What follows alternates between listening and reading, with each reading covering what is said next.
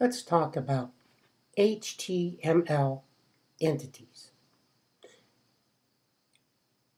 The word entity brings up a lot of different ideas, but what we're really talking about with HTML entities is the ability to print characters that either aren't part of our standard computer keyboard or characters that have a special meaning in HTML. For instance, we've created some web pages that quote some of the great speeches and documents in American history.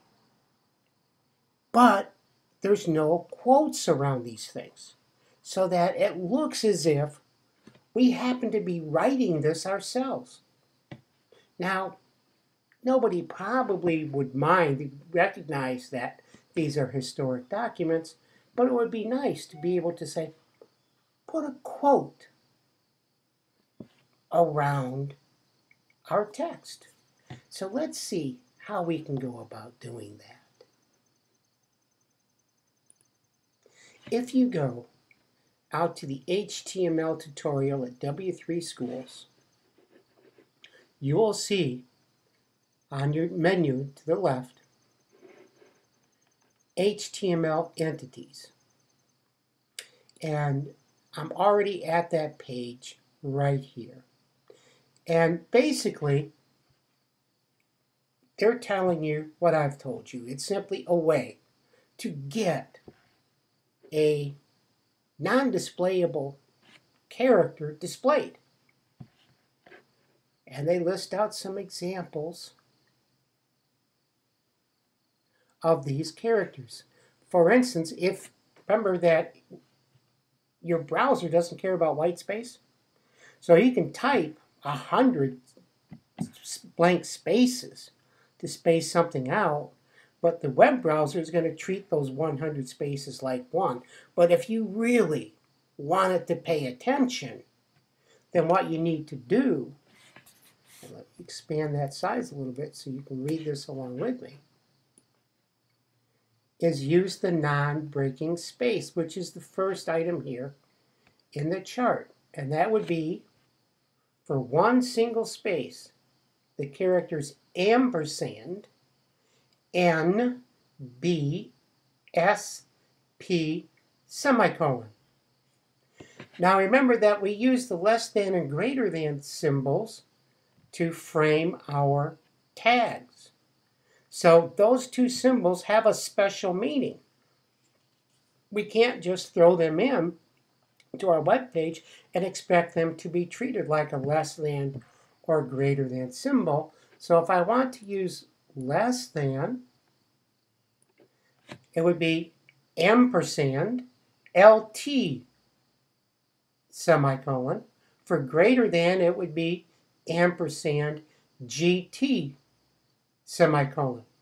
And by the way, if you really want an ampersand, it's ampersand, AMP, semicolon.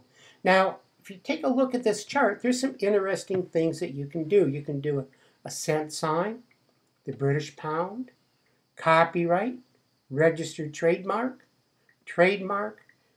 But what we want is a quote. And it's not on this chart. But right below is a link to the HTML entities reference. And this gives us the ISO 8859-1 reference. So this is a standard set of symbols or entities that is standardized by the International Standards Institute, or ISO. So let's take a look. And the very first thing on this complete chart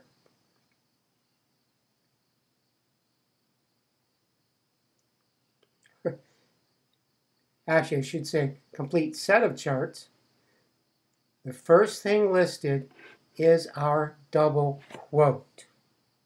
Now I could enter that entity by either referencing the number ampersand #34, semicolon, or using the entity name. And the entity names are probably easier for us to remember. So the entity name would be ampersand QUOT followed by a semicolon. Okay, so this is FDR's first inaugural address. Now, if you'll notice, there is no quote at the beginning.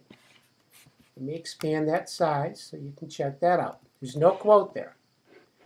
There is also, if we can scan down to the end, no quote at the end. So our reader may not understand that thank you to American Rhetoric for posting this document is not part of the speech. Well, that's pretty absurd, but it might happen. So let's put quotes around this. And I just happen to have Text Wrangler all set. Now, let's come down into the body, right to the beginning of the first paragraph. And let's put in, now do you remember? It was ampersand QUOT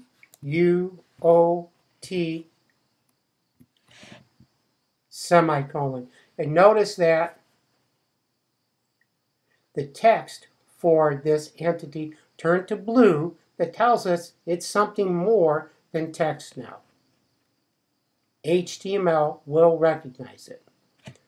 Now, I'm going to real quickly move to the bottom. And I'm going to put the same thing here at the end of FDR's last sentence. And that was ampersand QUOT semicolon. Okay, let's save it out.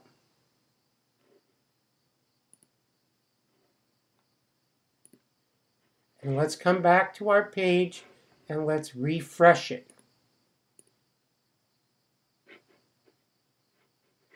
And there's the quote, the ending quote. And if we move up to the top, there's the beginning quote. Okay, that gives you an idea of what you can do with entities.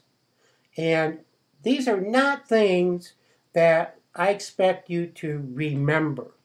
But know where you can find the information. Know that you can go out to the W3 schools or do a Google and find these codes and insert virtually any character you wish into your web page.